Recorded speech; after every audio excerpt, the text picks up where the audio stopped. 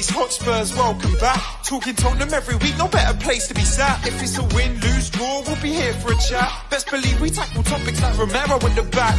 Young Min Son, what can go wrong when he's on form? It's a dream come true, so sit back, relax and vibe with us. Special. Hello and welcome to another episode of Hollie's Hotspurs Live, where we do have, sadly, a frustrating draw to dissect this evening. But to do so, I am joined by three fabulous guests. First of all, I'm joined by Wynnie. Wynnie, how are you this evening? I'm good, thank you. Thank you for having me back on. It's my hat trick. It's my hat trick appearance. So, you know, it's becoming more regular now. I like it. But yeah, no, I'm all good, thank you. Thank you for having me on again. No, glad to hear it, Wynnie. And I'm also joined by the legend that is Chris Cowlin. Chris, how are you this evening? Hollie, very well. Very tired from the trip up to Everton the weekend. But yeah, I'm doing all right. And thanks for having me back on.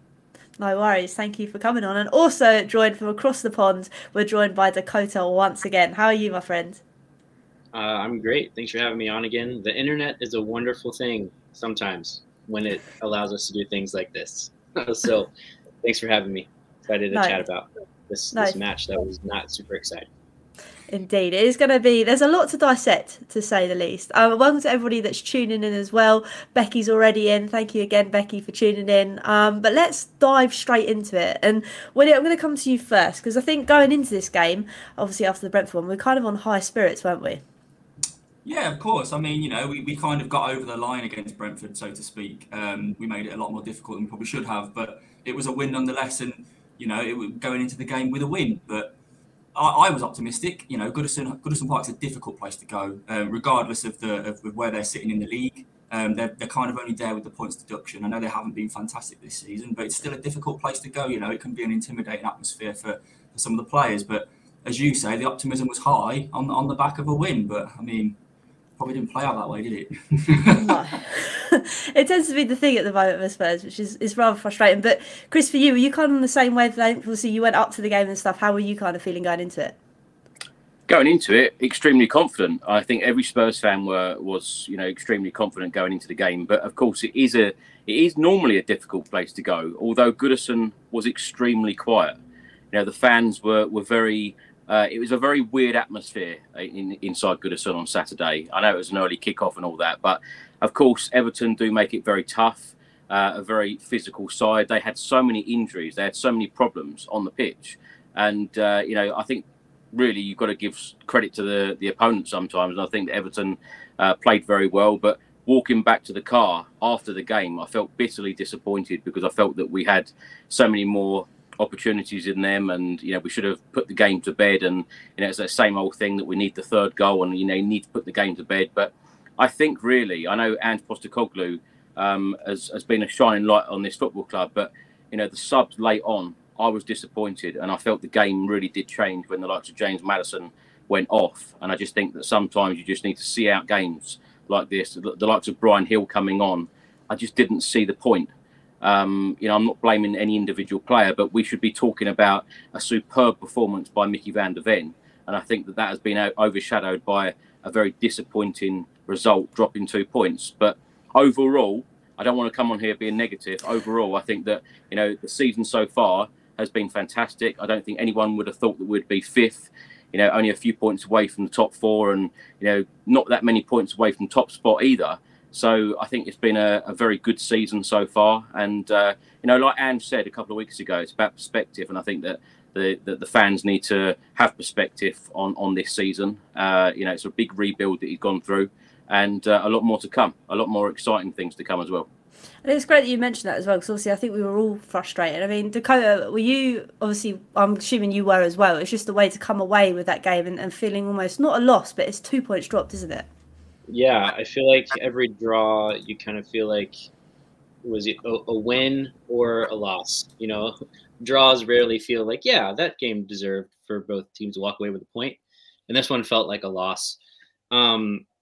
Chris, you mentioned you felt like the game kind of turned when Maddison came off. I was most disappointed, I think, with Højbjerg going off, which I think is maybe a weird thing to say because his form has been so up and down. But I felt like he had a wonderful match against Everton, and maybe it was the change of shape more than personnel going on and coming off.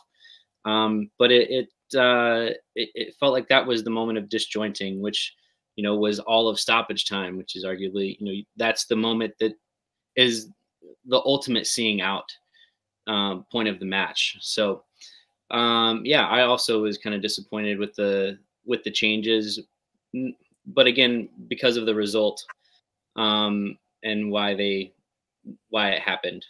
So. No, and I think you're right, and I'm glad that you've brought up Højbjerg, because when it kind of moves me on to the next point, because obviously there was one change in that lineup, was that Skippy was out and Højbjerg was in, and Højbjerg for me winds me up something chronic. But you know what? I think the last game against Brentford, and obviously in this game as well, I thought it wasn't too bad. I'm not someone who will critique a lot of players, but Højbjerg, I'm not his biggest fan. However, as you say, in the last couple of games, I have been hugely impressed with him. He looks like, I feel like recently he's looked like a player that is even though he's been told that he can leave if he wants to, even though the window's shut now, he would look like a player now that's like resigned to the fact that he's going to stay here and fight for the team. And I feel like maybe his performances before that were one of a player that was happy to leave if an offer came in, which we knew that was the case anyway. But yeah, I've been impressed with him. But I mean, sadly, I feel like when we get a full strength squad back, when Basuma comes back and we've got a fully fit Madders, and even Decky in that midfield, I feel like Højbjerg is an off the bench player. But again, I'm not against that, because I like him as an option to come off and come off the bench and see a game out. Like, let's say, for example, we're 2-1 up in Goodison Park. Højbjerg can come off the bench and maybe add something a little bit solid, a little bit more solidity in the midfield. So I'm not his biggest fan, but I have been impressed with him as of late, as you say. But maybe when we've got a fully fit squad, as I say, he'll be back on the bench. And I think that's the thing. I think when he's obviously given the chance to step up and been given a job, I think it works well for him, doesn't it, Chris? In the sense that, I think we spoke about it before, in the sense that he's got that thing about him. If you need a job done, he'll go and do it. Absolutely. He's a true professional. But I would say that under Ange, particularly at the start of the season when we were unbeaten after 10 games, whenever the team was celebrating, Højbjerg was always the first one down the tunnel, not celebrating with the rest of the squad, which I found quite strange. However, whenever called upon under Ange so far this season, he has done a very professional job. He's been the ultimate professional in that regard. I was actually very surprised when he didn't leave in the January transfer window. But of course, it's about players grabbing opportunities. I think that he is just very limited in his abilities under Ange in this system. Don't get me wrong, I think Højbjerg can be a fantastic player in the right team under the right manager. I just don't think it's going to be at Spurs under Postecoglou. But, whenever called upon, he's done a great job. Definitely. And I think the thing is, I think we were all kind of hoping, Dakota, that Sarr was potentially going to start over Højbjerg. In terms of, I know we said that Højbjerg had a great game against Brentford, but I think seeing him back, obviously, from the AFCON Cup of Nations, that he was going to be the guy that was potentially going to step in. Or do you think it was the right call for Ange, in a sense that you've been away for a while, obviously you've come back on the plane. Do you think that was probably the right call to bring on later in the game? I know we touched on the subs already. Yeah, I think so. I think Højbjerg earned a start with his performance against Brentford, and I think it's smart to ease Sarr back in.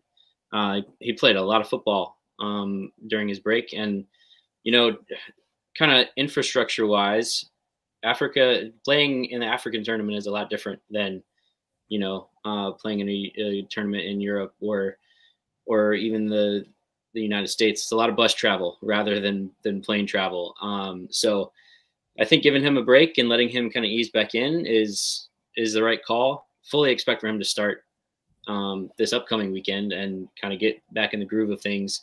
I think his kind of progression, we really missed that. I think we were hoping that he would bring that when he came onto the pitch, and I think we saw why he didn't start. Just looked, a touch off of it. Looked a touch tired. But full week of rest, a few minutes in the legs, should be getting back to his peak self by the weekend. Definitely, I hope so. And obviously, I want to go right to the start. I know we've skipped a few bits, obviously, with who was starting, who wasn't. But kick-off, Wynnie, the fact that man Richarlison, and we've spoken about Richarlison quite a lot in terms of, is he going to be the man for us? But he scores again within 4 minutes, doesn't he? Yeah, I mean, obviously, over on our Park Lane pod, young Harry's a huge advocate for Richarlison. At the start of the season, he made this completely outlandish remark and said he would hit about 20, 25 goals this season. And we laughed at him. I'm going to be honest, we completely laughed in his face. But look, I mean, he's getting there. He's slowly getting there. And I said yesterday on our pod that I need to go and see this surgeon, because whoever he is, he's an absolute miracle worker, because honestly, he's transformed Richarlison. And I say transformed, you know, we're seeing shades of what we used to see when he was at Everton, you know, this tenacity, the finishing, the kind of things that he's been lacking since signing for Spurs. But look, he is a player on form, and there's obviously there's talks of people saying that we need another striker in the summer. I'm not so sure whether we do, to be perfectly honest. If Richie can carry on, the form that he's in, I don't see why we wouldn't need another one. But yeah, as you say, we're used to watching Spurs start, you know, poor on the back foot, but this game was completely different. And as you say, it was a great move, and it wasn't an easy finish for Richarlison, but you know, he put it away. And I liked his celebration, to be honest. He kind of forgot who he was playing against, went to celebrate, and then, you know, showed a bit of respect. But no, it was a great finish. It was, and I like the fact that you mentioned it was quite a hard finish, because Chris, the ball got zipped in with some pace from Udogie, didn't it? It's funny, actually, because Richarlison, in a Spurs shirt up till the Everton game, he always seems to take that extra touch. But both finishes on Saturday, absolutely superb. First-time finishes, took the goals extremely well. And as Ange keeps saying, I think there is so much more to come from Richarlison. And as Wynnie said there, you know, since the surgery and since coming back, he has been a completely different player. And I think this is the Richarlison now that we all thought we were buying when he signed from Everton. So long may this continue. But as Ange said, I think there is so much more to come from him, and you know, he can get a hatful more goals. I really hope so. And I think that's the thing, Dakota. I think, obviously, with us, I hate to say his name on this podcast every time, but as we all know, Harry Kane was the golden boy. And it's nice that now that Richard, I'm not saying he's going to reach the heights of Harry Kane, but it's now nice that Richie is hitting some sort of form, isn't it? Yeah, it's, you know, this is the $60 million player we bought from Everton. I don't know if he's an $80 million player like they claim he is, but 60 sounds right. And you know, it's nice that he's feeling like himself again. And I think this is, you know, I think it was a holistic issue, him not scoring. You know, I'm not sure that it was a coincidence that he didn't score a goal with his feet for us until earlier this year, because his feet weren't feeling good. His legs weren't feeling good. So he's got his issues sorted out, and now he's playing like the Richarlison that we were all excited about coming in. And that's exciting for us, because it means that we don't necessarily have to rely on Heung-min Son to score every single goal. You know, we can get through. We can win a match for the first time in 5 years without Harry Kane or Heung-min Son on the pitch, like we did last weekend. So excited for Richarlison. I you know, if he can get to 25, Wynnie, that'd be real nice, because that's 15 goals the rest of the way, which is would be quite a haul. There would be. I hope that is the case, because like we say, we've wanted Richie, and we've all been behind Richie to be able to kind of reach those heights. It's just nice for him to start putting the ball in the back of the net. Before we move on, I want to say a big thank you to Time Added On. I still don't know how you do a raid on YouTube, so thank you very much to everybody that's tuning in. Really do appreciate it. And Wynnie, I'm going to come to you, because obviously it was all plain sailing until the equaliser came. So what did you kind of make of that goal from them lot that they managed to score? It's just frustrating, isn't it? I mean, it's I had this conversation with well, I mean, everyone had the conversation after the Man City game with the way that goal was conceded, and I actually, in fact, I said that the Man City one wasn't a foul on Vicario, and I stand by that, because I feel like the contact was before the ball was in play, which, you know, albeit can be a little bit of game playing. I feel like that's okay, but this one was ridiculous, and I'll say this until I'm blue in the face. There is no way that Harrison is not impeding Vicario. Look, there's calls for him to be stronger, and I get that. But if you are physically impeded, it's almost impossible to catch a ball and hold on to it. So I do stand by it, and I think this one was a foul. And I do feel like sometimes goalkeepers get too much protection. But there's too much inconsistency at the moment. We need it to be straight. It's either a foul or it's not a foul, because what's going to happen is next week there's going to be a similar issue that's going to get called for a foul. the one frustrating factor for me, and I don't understand why we haven't done it yet, is just get someone in between them. It's not difficult. It doesn't have to be a Romero. It doesn't, because we want Romero in the box for his aerial ability. Just get someone, a Højbjerg if he's on the pitch, he'd be perfect for it. Just get him in between and just push the player out of the way. Give Vicario that little bit of space. But for some reason, we just seem to be playing with our luck a little bit and hoping that the rest are gonna call it for a foul. But they're not going to do that at the minute. So we need to learn from it, and hopefully, we don't see it happen again anytime soon. I was going to say once is enough, and then we saw it twice. But Chris, I get what Wynnie's saying in a sense that if the ref is going to be inconsistent, which we seem to talk about every single week, if not for every game, in a kind of sense, is he right in saying that maybe we should put a player in? Because I was thinking that's normal defending. I remember when I played football, we'd always have a man in between the goalie and the opposing player. Surely we would have clicked onto that, do you not think? Absolutely. But I do agree with a lot of what Wynnie just said there, apart from I didn't think it was a foul. I think that Vicario does need to be stronger. But I do think that we do need a man in there to, sort things out. And I'm surprised that wasn't the case against Everton on Saturday, particularly, after that Manchester City incident. And I think that this is going to happen week by week now. Vicario is going to be a target on corners and set pieces, particularly now that we have conceded 8 goals, 90 minutes plus this season. That is not good enough defensively. It's all well and good playing handball and playing super attacking football, but you need to get the basic right. And I think that is a real basic that, it needs to be put right as soon as possible. I think so, and I think that's the thing. The fact that we see, I think it's every single corner. I know that Everton have scored a lot of their goals from set pieces, but Dakota, it is something, like Chris said, like when he said, that we do need to kind of work on. I mean, we have a set piece coach. I'm sure he does defending as well, so it's something that hopefully is worked on. Yeah, I felt like I saw a change even from second half to first half against Everton. Vicario looked a lot more aggressive coming to get the corners. It did help. We gave away less corners. We only had 3 given up in the second half versus I think it was like 6 in the first half. So we cut that number in half. It's a little less dangerous there. But I think that we'll see corners being defended drastically differently starting on Saturday. I don't think we're going to give it another minute because, like Ange said, Chris, like you just said, like we've all said, the calls aren't coming. So we can't rely on the officials to do the job for us. We've got to be aggressive. We've got to defend them heartily. And I wonder if part of it is we're looking to kind of to play quickly. So if we get a foul called quickly, we can start quickly. But also, if you go catch the ball, we can play quickly from there. So I hope that we change our approach to more of the latter, be more aggressive on defending those corners, and let's get the ball, get in our shape, and then play, rather than trying to play before we even have the ball. It does seem to be one of those things that we are trying to do. Like I say, we want to play quickly.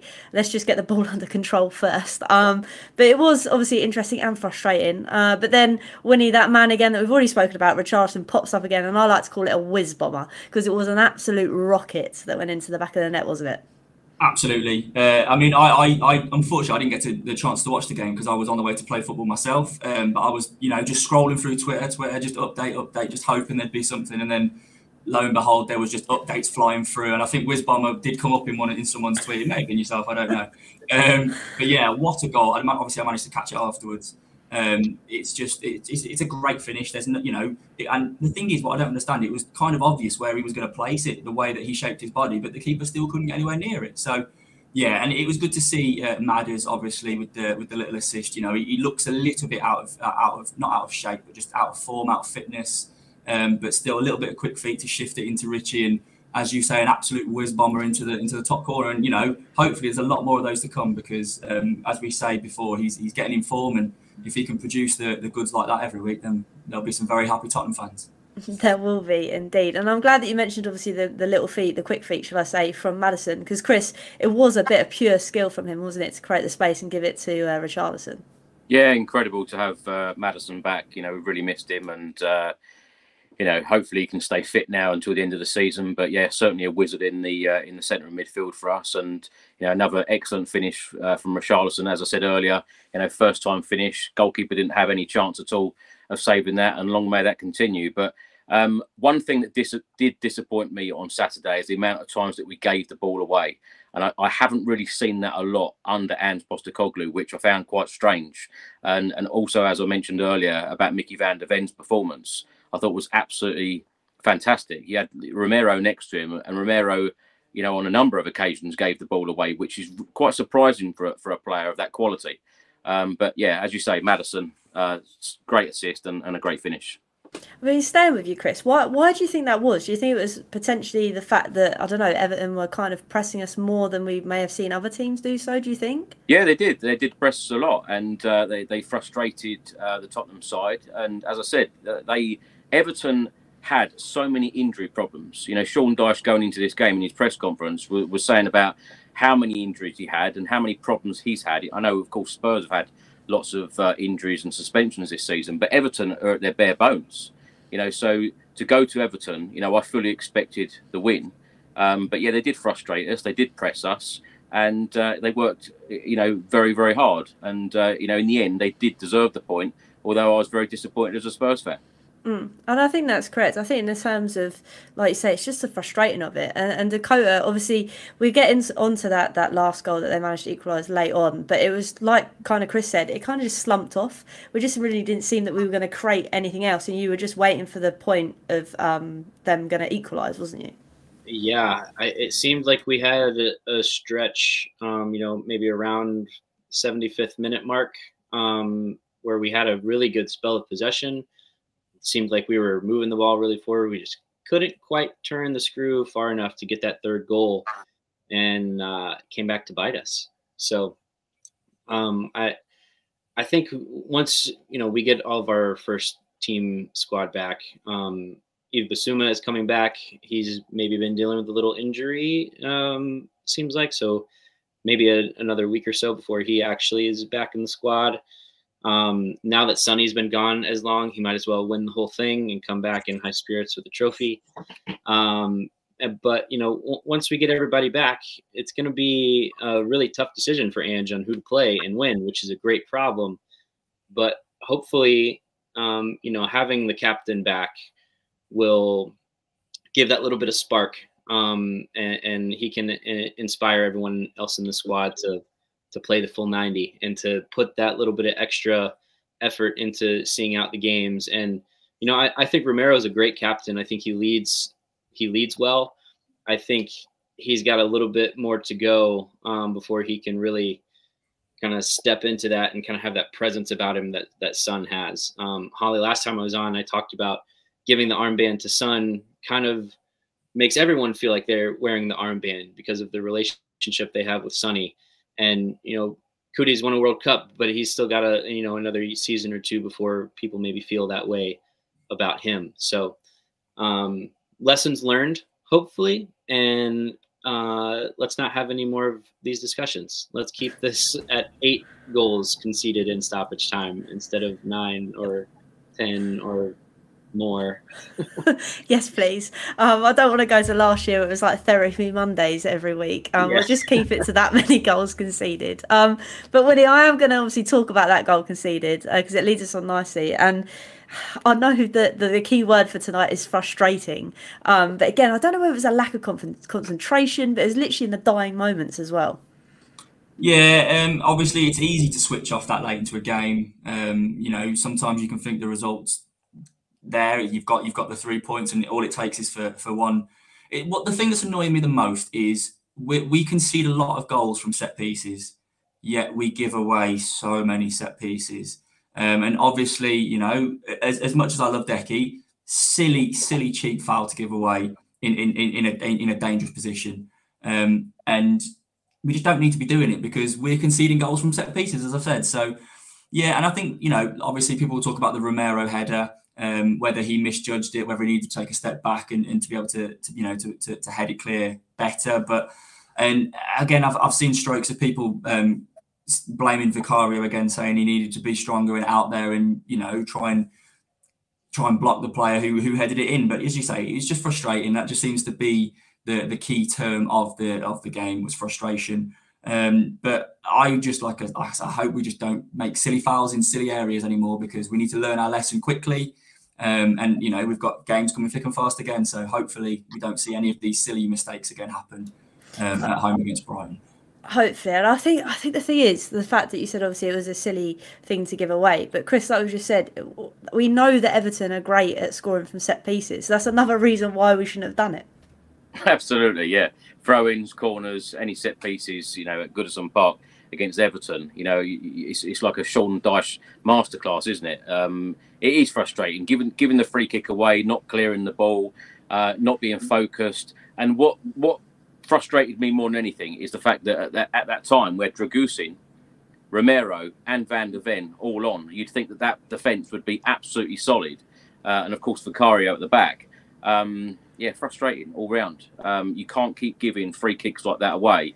And I think game management in the last couple of minutes, you know, we used to be so good at that. I hate to say it, under Maurizio Pochettino back in the day, you know, we used to go right to the very end, and we used to be the ones scoring the goals, not conceding them. But we definitely need to sort that out, you know, mentally, and go right to the very end. Because it's interesting you'll see, because about Dragusin and Dakota, I'll come to you. I thought moments in that dying game, he was giving me heart attacks, because I think you got lucky with a couple of challenges. I think one of them he managed to, what was it? I don't know if he elbowed someone off the ball, but it pretty much was borderline. So again, that's it. Yeah, it kind of comes down to game management again, like Chris said, in those kind of instances. Yeah, I think that, you know, this is at least twice in a row that we've switched to a back three in the waning moments of the games, and it's gotten a little bit nervy. So I don't know if that's just, hey, Dragusin, thanks for choosing us over Bayern, here's a few minutes, or if that is like an actual strategy, or, you know, it could have to do with people being out. You know, our subs would look vastly different if everyone was back. You know, it'd be Timo Werner coming on instead of Brian Hill. It'd be, you know, maybe Brendan Johnson coming on for Decky instead of the other way around. Maybe Højbjerg's coming on for Basuma instead of bringing on a third center back and changing shape. So, you know, I don't know what that will look like. That's up to Ange. If he really believes in it, though, I think it's something that, you know, maybe needs a little bit more time to get bedded in. But if they haven't been practicing this all year with, you know, obviously the players are different. Eric Dyer is gone and Radu Dragusin is in. But if we're not familiar with this system because we didn't even want to let Eric Dyer on the training pitch, that's an issue. And I don't think that's what happened. I think it's just, you know, here's who we have available. Let's get a little bit more strong at the back. And it's not exactly worked out in the way that we hoped. So definitely expect that to be something else that changes moving forward. January was a weird month, and, you know, the first week of February is weird for everyone, but particularly us, with the not just the amount of players, but how important they have been to our season so far being gone. So now that it's behind us, we can leave it in the review mirror and let's just look forward and upwards on the table. I like that. That's a good sentiment. And obviously, talking about going forward, and I know that we've spoken about our game management, and Wynnie, there's been a lot to talk about whether Ange should change his tactics that late on in the game rather than playing this high line. Because even from that set piece, that free kick, we still had a very, very high line. Is it maybe time for Ange to reassess how he wants to play that late on in the game, or do you think Ange is never going to change the way he plays? I don't think Ange is ever going to change. Even if Ange tried to convince himself, Ange wouldn't change. He's just, you know, that's how he is. I just feel that, I will be honest. You know, I think, you know, we've got a great manager, you know, steadying the ship right now, and a manager that can bring us huge success in the future. And I genuinely do believe that this is probably the first time since the Pochettino era that I've been excited to be a Tottenham fan.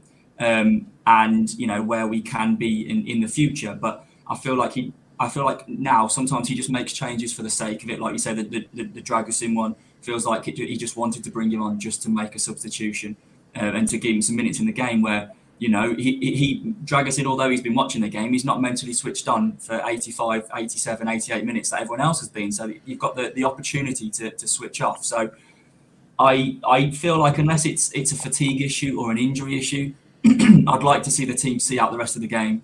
But I mean, this is Ange. He's not going to change, is he? So we need to just ride it out, and hopefully he learns those kind of mistakes as he goes along. And who am I to call him a mistake? I don't know. Do you know what I mean? I'm not getting paid all this money, but for me, I would like to see less substitutions and less tactical changes, because I think it kind of disrupts any fluidity and any solidity that you have in that 80 minutes that you've built up.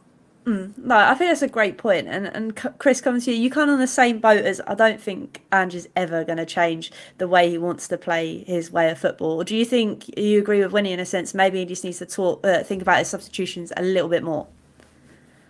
Yeah, the subs for me were frustrating, I must say.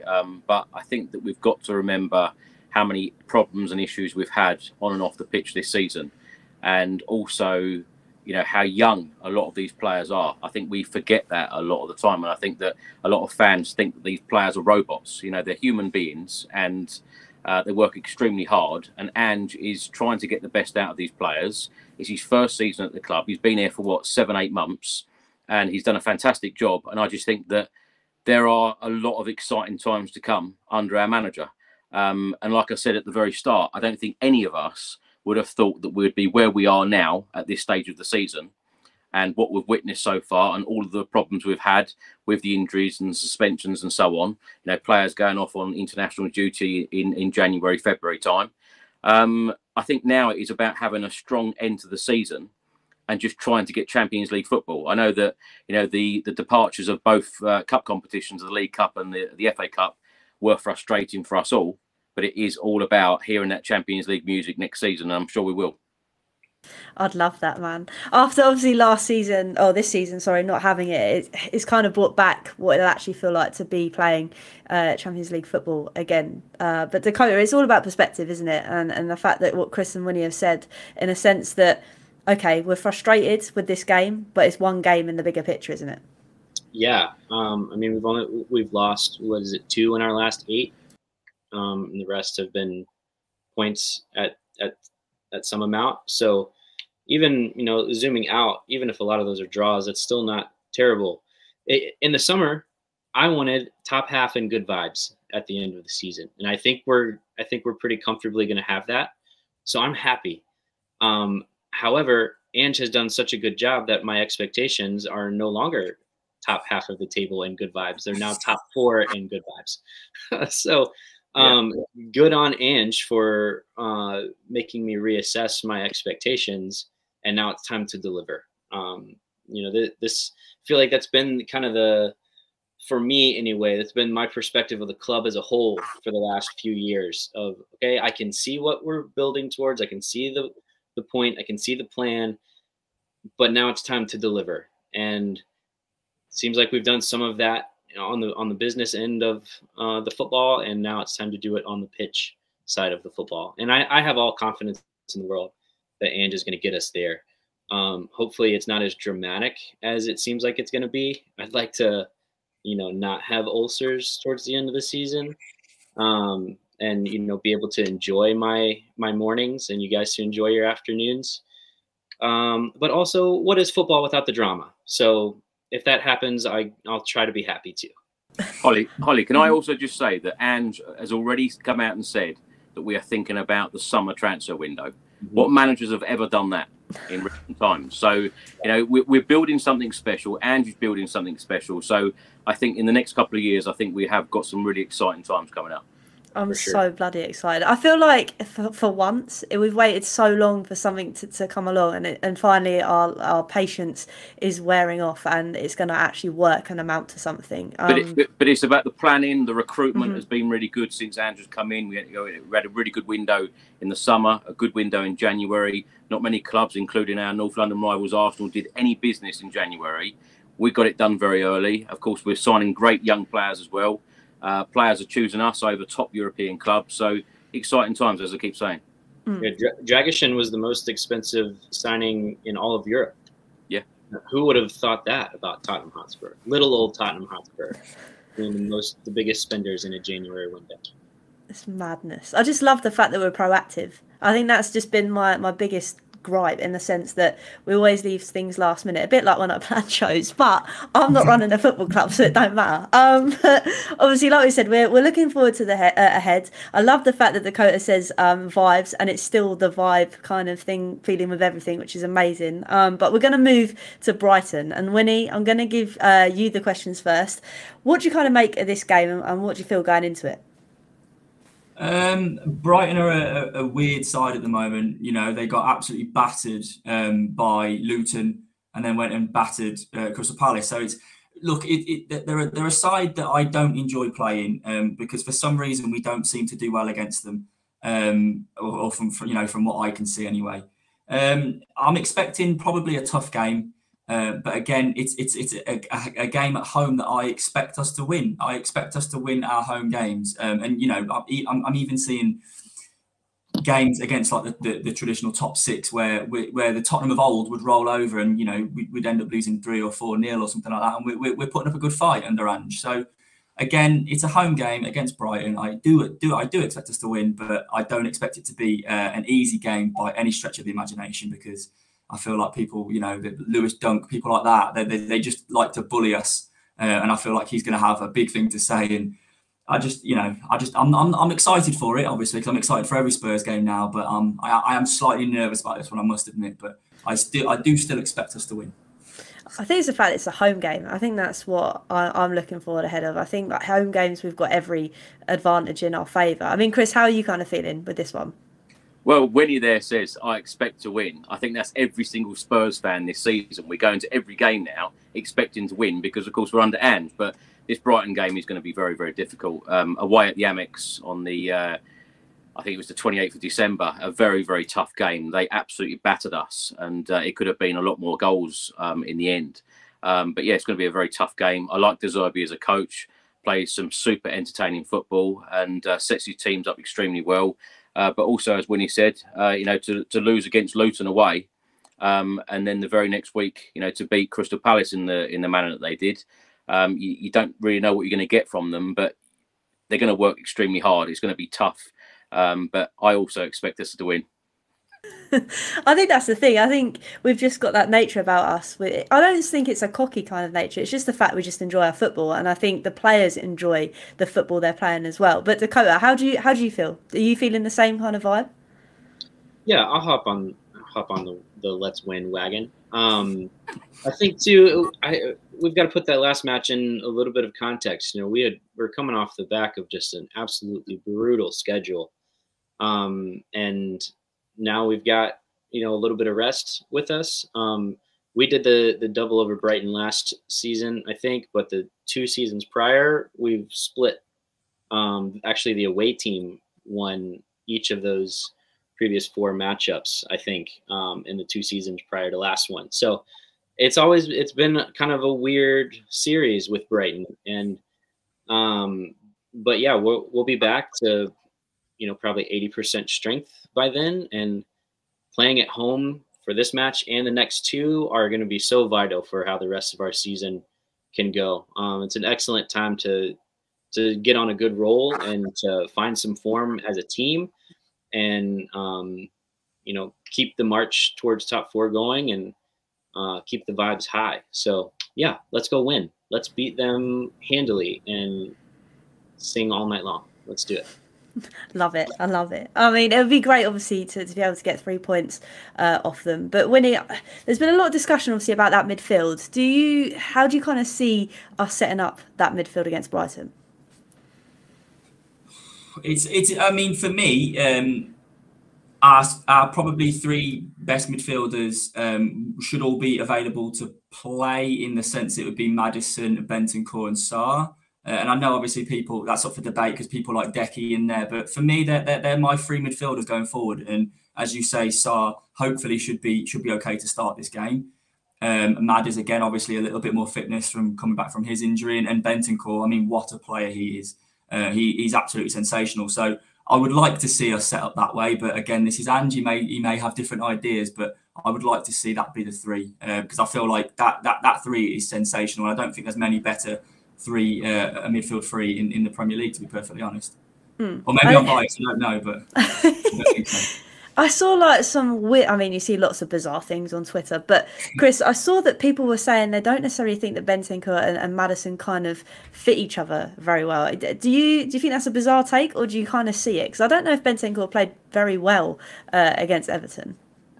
Now, I saw he took a little bit of battering on X on Saturday, but who doesn't? And it just seems that, I don't know, some of our fan base just want to batter some players sometimes, and now like Eric Dyer and players like that have gone. It's like, who do we pick on now? But I think Bentancur is a superb midfielder, and I completely agree with everything Wynnie said there about those three. I think they're our best three going forward. But the thing for me, I think that in these next few weeks, we're going to start getting all of our players back. And just never had the whole squad fit and available, during this season. So that's very, very exciting, at the business end of the season.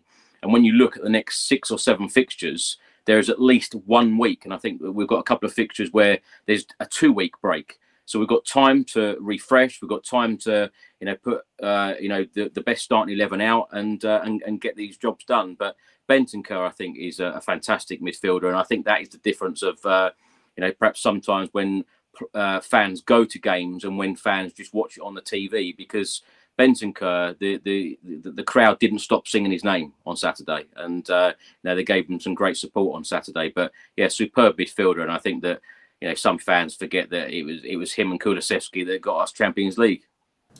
Indeed, that is very true, and I think that's the thing. I think with X, you sometimes have to take it with a pinch of salt. But Dakota, for you as well, obviously we've spoken a little bit about the midfield, and I want to talk a little bit about Werner, because I actually forgot to mention it in the Everton game, in a sense that he had a few good opportunities to put himself on the score sheet, but it just didn't come. Do you think he's a player that maybe lacks a little bit of unconfidence, in front of goal? Do you think? Maybe.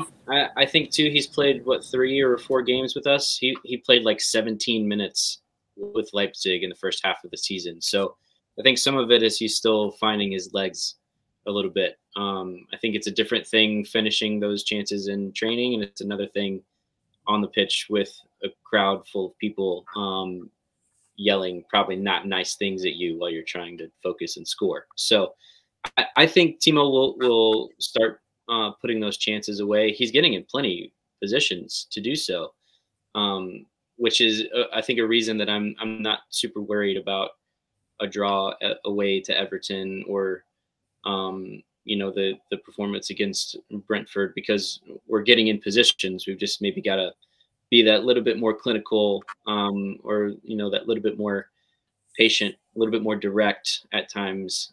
So yeah, I'm not necessarily concerned about Timo. He's contributing with assists, and it seems like he's a wonderful human being, which is, according to Ange, and I am of this philosophy too, just as important as being a good player is being a good person. So I think he fits well in the squad. When Sonny comes back, he's not going to have any issues with dropping to the bench and, coming on for the last 10, 15 minutes to run at tired legs, which is going to be an exciting thing to be able to bring on Timo Werner and Brennan Johnson after they've been chasing around probably Richarlison and Dan Kulusevski for 80 minutes. That's an exciting thing. So yeah, I'm not concerned about Timo. I'm looking forward to his first goal. I think we're going to see a similar reaction from him like we saw from Dan Kulusevski earlier this season. Didn't have the greatest start to the season. He finally scored his first goal. Didn't even run to the corner. Just stood up from being knocked over and just yelled. I think we're going to see something similar from Timo, and I'm excited for that to happen. I think we all are. I think it's just the final hurdle that he needs to make, because he's got all the assists. He just needs to put the ball in the back of the net. Before we go, I kind of want to ask one more question. And Wynnie, I'm gonna come to you for this one, and I'll ask Chris and Dakota for the last 2 questions. And Wynnie, that is, I know Chris has mentioned that Ange is going to have a pretty big headache when all these players come available. I mean, it's not a bad thing to have, but when Sonny does come back, where do you see Richarlison playing? Because obviously he's on form at the moment. Do you drop him out wide, or do you drop him entirely? What's the kind of deal with that, do you think? if a player's in form, there's no reason why you should drop them at all. For, you know, even for someone as good as Sonny. But I expect Sonny to, you know, at the start of the season, there was talks of Sonny being out wide. Then we dropped Sonny into like the number 9 position, and he started scoring bags and bags of goals. But then that kind of drifted off a little bit, and we stuck him out wide again, and he started to hit a little bit of form again. So I think Sonny's someone who is so interchangeable. We could put him anywhere, and one, he would give 100%, and two, I think he would do a fantastic job. But yeah, I sadly, even though as good as Timo has been, I fully expect Richarlison to stay in that number 9 role where he's been, and Sonny to drop in on the left hand side. Because if it's a choice of Sonny and Timo, you know, as good as he's been, Sonny's going straight back in there. But you can't displace Richie the way that, you know, the form that he's in at all. So that's what I expect. Especially with his confidence as well, as we know he's a confidence player. You don't want to drop him from where he's scoring. And Chris, I'll come to you because obviously there's been a lot of discussion about Decky, that he's not potentially performing at the height he should be, kind of dropping off like he was at the start of the season. What's your kind of take on that? Is that another player that you just need to let have time and he'll be fine again? Yeah, I think he's done very well actually in that central role, and but of course that can't continue because we've got other players there. But I see him playing on the right, and I can't quite believe you asked that question about Richarlison. Drop him, Richarlison. I know. This is what I mean. That right? I've done some guest appearances for a while. Now my hosting's gone out the window. I think Son on the left, Richarlison in the middle, and Kulusevski on the right. But you know, Kulusevski, I think there is a lot more to come from him. But as I keep saying, I think that Ange is a master at getting the best out of players. And what has really impressed me with Ange as well, you know, I know we've had a lot of injuries and suspensions, and we've kind of been forced into it, but he loves versatile players. He loves players that can play in a number of different positions, and you know, he will get the best out of them. And I think that he will get the best out of Kulusevski as well. I think that's the thing. All these players are so interchangeable in the front three. It just means that, I know I said he's got a headache, but it's almost like he can swap and change when he pleases if something isn't quite working out. So it is a great position to have. And Dakota, I'll come to you for the last question, and that is, do you see us hitting top 4? I know you said in the show that you said at the start of the season you just wanted vibes, but are you now thinking this could be a reality? Yeah, I think it would be, at this point in time, not the worst thing, but I think we would all be a little disappointed. Not hitting top 4. You know, I was thinking about this the other day, like, what is best case scenario for us, you know, moving forward, looking at the window, looking at next season. And, you know, I'm taking everything into consideration. It wouldn't be the worst thing to finish 3rd or 4th, have that Champions League pull for the summer window, finish 3rd in our group, go to the Europa League and win that thing. And, you know, I think that would be nice. Obviously, winning the Champions League is ideal, but trying to keep myself a little bit realistic and pump my brakes some. So let's get drawn in the group of death. Let's beat the two taller ones. Let's do all the things. It's the new format. It's the new format next season. Oh, you're right. You're right. Ooh, I forgot about that. Then I've got to think about this all over again. But yes, Hollie, top 4 is the expectation now, and I think we'll get there. I love it. I think like you said, I think the fact that we're all on this hype train of Ange, but it's almost like now he's kind of oversold it to us and we want more from him. But it's a nice position to be, because I don't think I've enjoyed football watching Spurs this long for a very long time. I think it's been a long time coming, and I'm very pleased that we were here. But yeah, I think that kind of wraps everything up. Hopefully next Monday I've got my better hosting hat on, because my questions tonight were all over the gaff, so please excuse me. But thank you to everybody that has tuned in, and to my amazing guests. So we'll go round the table. First of all, Wynnie, thank you so much for joining me. Where can everybody find you? No, thank you for having me. Yeah, Park Lane Pod, every Sunday, 7 p.m. Check us out. Firstly, if you are listening or watching and you're not subscribed to Hollie, obviously, absolutely go and do that. Then come over and check Park Lane Pod and subscribe to that. And obviously, the guys down the bottom as well, check them out, because you know, the support is greatly appreciated. Regardless, you know, we're a little Tottenham community, so everyone just support each other. But we have got a big announcement coming on Park Lane Pod soon. So, you know, if you are subscribed and you follow us, then hopefully you'll be looking forward to it too. Oh, I like it. No, thank you, Wynnie. Like you said, we're all Spurs fans, so it's nice to obviously chat Spurs and support one another. So thank you. And Chris as well, thank you again for tonight. Where can everybody find you? Hollie, thank you so much. Tottenham fan Chris Cowlin on YouTube. The Spurs Chat podcast, of course, we record all the time, and you're a very special guest on a number of occasions. So thank you for that, and great to be on with you guys. Wynnie, I can't believe how much we have in common and share the same views. So thank you, and nice to meet you both. Yeah, and you, mate.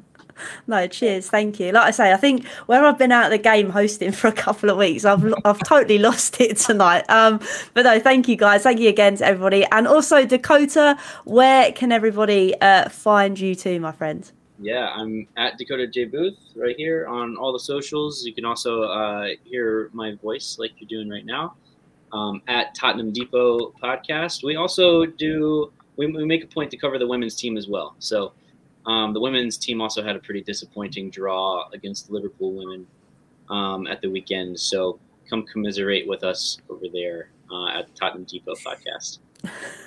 No, thank you, Dakota. Like I say, it's always nice to have your perspective, obviously, from across the pond. And honestly, I don't know how you do it getting up for games so early in the morning. So credit to you. Not too bad for me. It's a 7:30 kickoff this morning.